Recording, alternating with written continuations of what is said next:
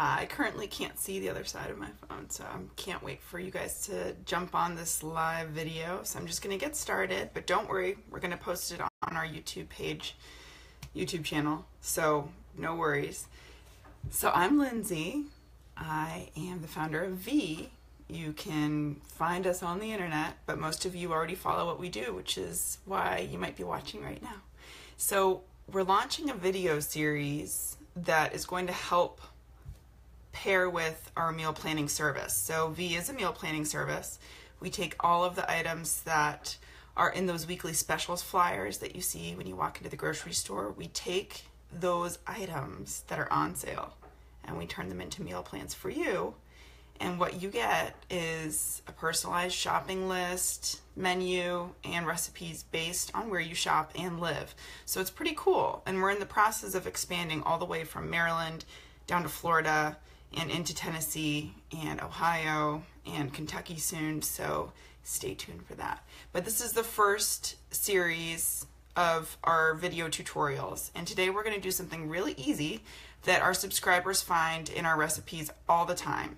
Broccoli florets. So the same goes for cauliflower, in case you're wondering and you don't know. And that's part of the whole reason why we're doing this, is that we want you to feel empowered in the kitchen and feel strong to be able to cook at home using our recipes, and then sometimes doing it on your own and making stuff up and knowing that you have the tools that you need to be able to accomplish that. So today it's broccoli florets. I'm going to show you the process. The process is going to take about 30 seconds, and if I can do it in 30 seconds while I'm videotaping myself, you can do it in 15 seconds probably. So I would really like to see that. And then at the end of the tutorial, I'm going to take questions if any of you have any questions. And then also we're going to chat about what we're doing next time, which will be Thursday. So stay tuned for that. And this is going to go really quick, so pay attention and try to absorb the information. And you can always find us on our V YouTube channel if you need to follow up anymore. Okay, here we go. This is going to be a little disorienting because I'm about to flip the camera around. So just close your eyes or hold your breath or whatever. Stay tuned. Here we go.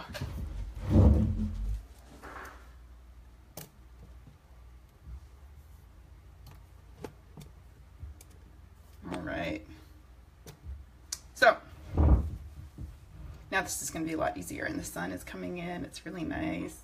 You can see my hands with no nail polish on. Yes, I know. So what we're looking at here is called a broccoli bunch. In our recipes, you'll see bunches and you'll see crowns. You can find both at the store.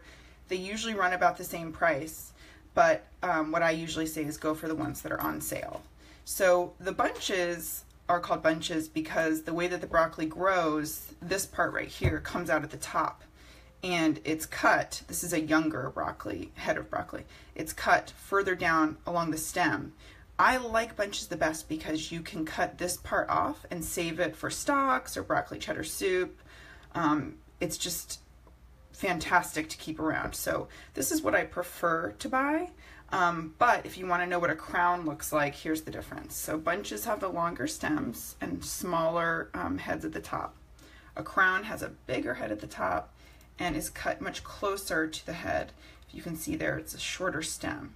So bigger, same amount of money usually for one as two of these. These come together with a rubber band, and it's your call, but really just go for what's on sale.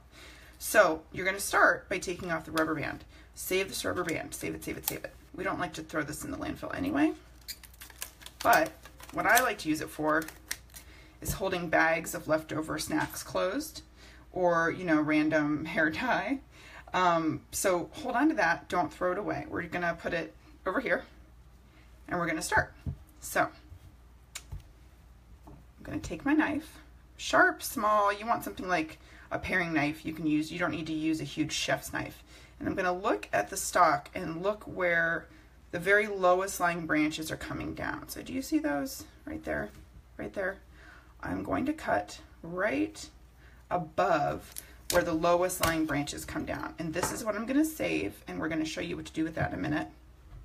So this is the fun part that's super easy. That one's already done for us. That's a floret. So I'm just going to use my hands to snap off all of the ones that I can. And this is the really fast part that's super cool. really, there's no need for you to ever go to the store and buy bagged florets again. This is much less expensive and takes no time at all to do. So I'm going to repeat the process and cut right above the lowest lying branch. Put that in my little stockpile. Get it? And I keep on going like that. So that one can stay. And you can make them, some are smaller, some are bigger. These would steam faster than a big one, but the typical steaming time is 4 minutes for really bright green, nutrient-rich broccoli. So that'll be another tutorial later in the month. So let's go ahead and do a crown just so you can see the difference. So a crown's a little bit more challenging because it's so much bigger, so I like to cut it in half. And I don't put my knife all the way down through the bottom. See, I only did halfway through, and then I pull. That way your florets are still intact on top. Isn't that cool? So now I'm going to do the same thing I did before, kind of working in a circular motion.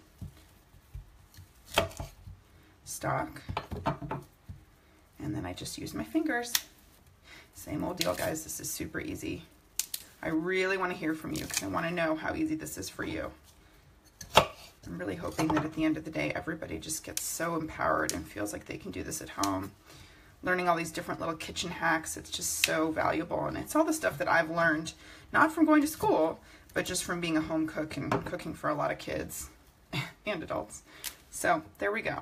And see how I'm gently breaking it apart from the top, like reaching my thumbs in. That way you're not destroying the pretty top there. All right.